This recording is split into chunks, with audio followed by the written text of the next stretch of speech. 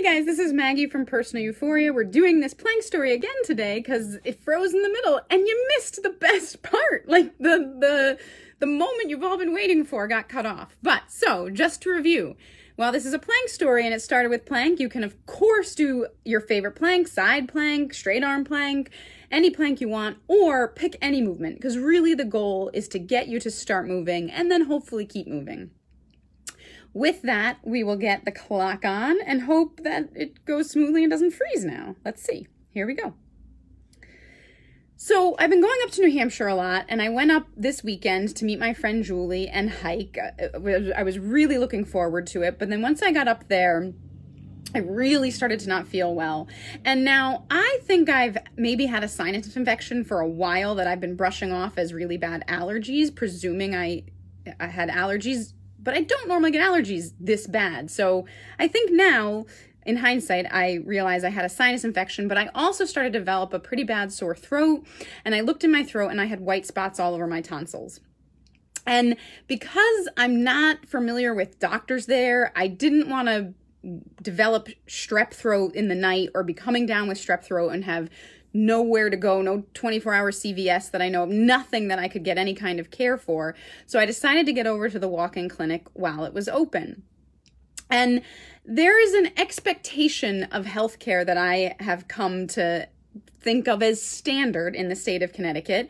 I've actually been to the doctor many times for a pharyngitis or tonsillitis, strep, a sinus infection, so I'm pretty familiar. Normally I go into the doctor's office, and when she comes in, she talks to me a little bit about my symptoms.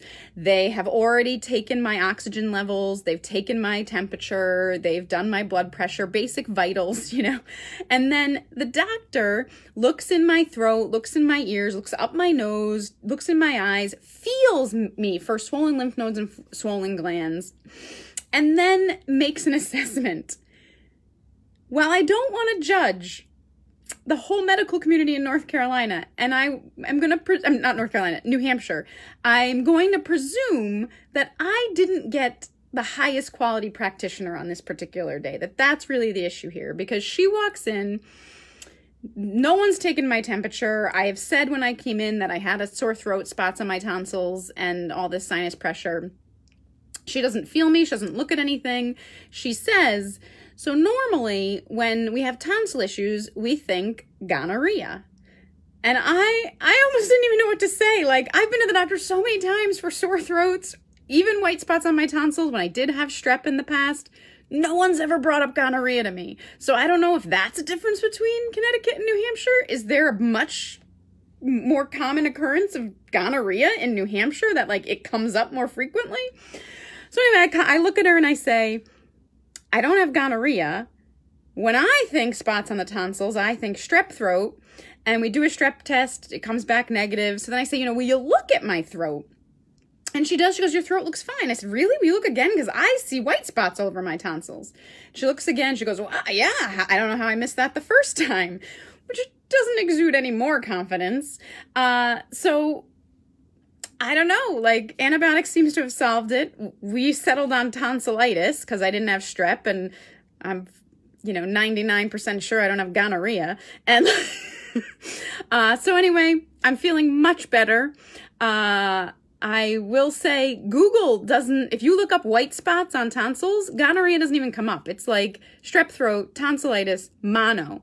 It's not like a long list and then gonorrhea. It's not even a choice. So I'm not a medical expert, but I guess I don't know all the symptoms of gonorrhea. But anyway, it's the first go-to with tonsils, at least for this particular practitioner in New Hampshire.